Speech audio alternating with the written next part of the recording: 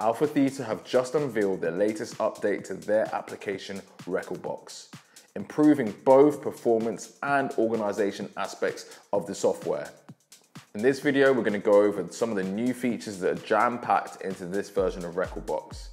And it's to be noted, although we're seeing improvements across the organization and performance aspects of this rekordbox software, Stems has not been updated, but some work on the back end has been made, so we can probably expect to see some updates coming very soon. Overall, the user interface has undergone some significant changes.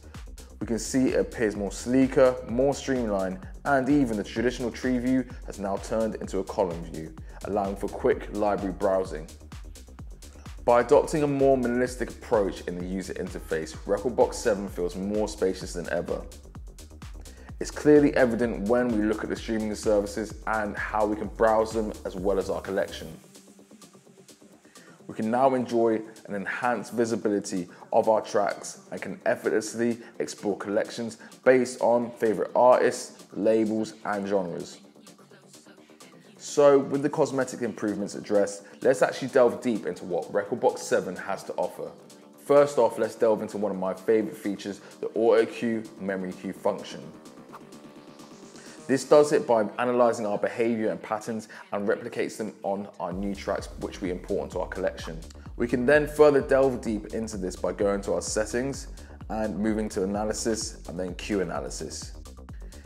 Users can further customize settings within this. While the technology continues to evolve, opting for AutoQ utilizes existing data like I said previously, but alternatively, you can use the manual set queue repetition intervals.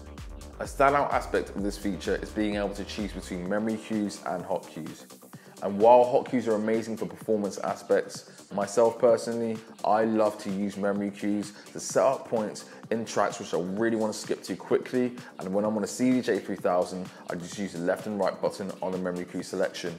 Continuing the trend of AI integration, rekordbox now employs machine learning to discern mood and vibe variations across your tracks, offering a tailored suggestion of mixes which are compatible.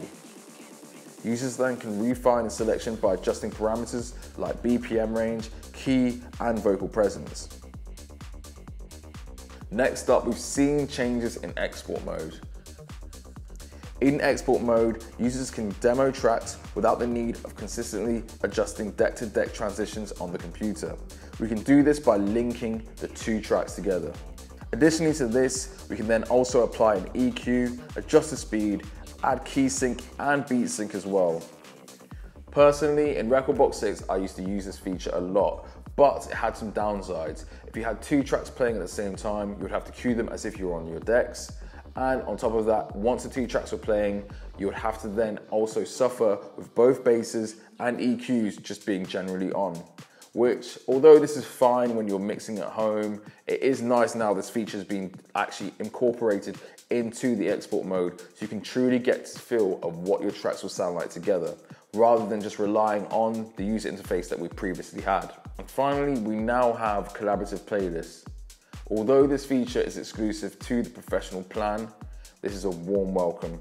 For DJs who like to go back to back, or if you're in a duo, you now can share playlists together.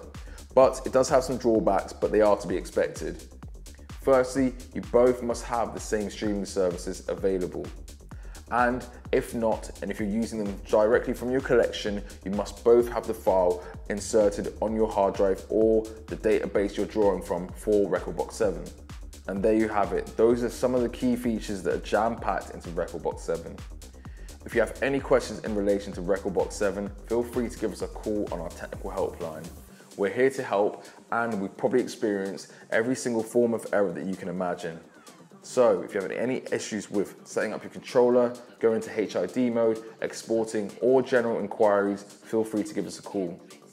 And don't forget, we offer 0% finance across a wide range of units, including the CDJ 3000s, XDJ XZ, and RX3.